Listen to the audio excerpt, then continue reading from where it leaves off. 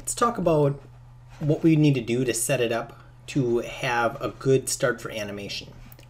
One thing we could do is go up to the workspace and we could switch this to animation. And you can see that it's going to give us basically everything that we need for animation. Okay, if I leave it at my classic, which I think I will, it makes it a little bit cleaner. I'll show how else to get to different menus. First of all, down here, this is our timeline, and this is going to be important that we can see this. And if you don't see that, you can go to Window, UI Elements, Time Slider, and you can see if I hide that, Window, UI Elements, Time Slider. Okay, we're definitely going to want to see that. You can see that also over here in the channel box. I can push this button here. There's animation layers. Okay, so that's something that we might have to work with. I also have under the window animation editors. These are all of the different animation editors. So one of them that is going to come in handy is the graph editor. If I click on that, we can see that is there. And also something else that's important is if I go to Window, Settings, Preferences, I can see in here under animation, let me see,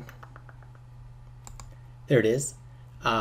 Here are the animation preferences if you need to adjust anything. We don't need to get into that right now, but we may look at this a little bit later.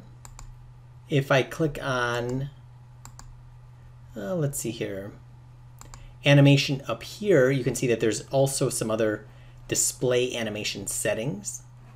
And let's see.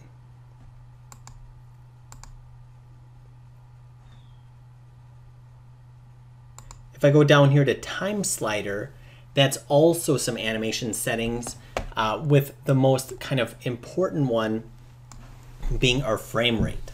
Okay, how many frames is it going to be per second of animation? And you can see that we can go from 2 all the way to 48,000 frames per second. I've never really seen that. I think the most common ones to use would be 24 frames a second or 30 frames per second.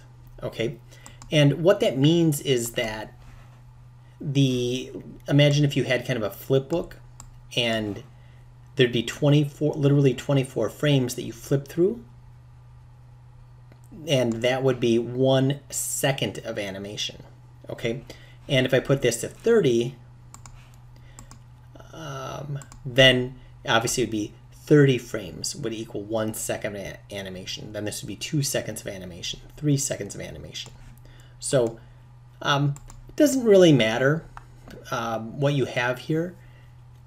I'm just going to have it set to 24 frames a second for our animation. So I just wanted to make sure that we all had the same settings for our animation. All right, I think we're ready to get started.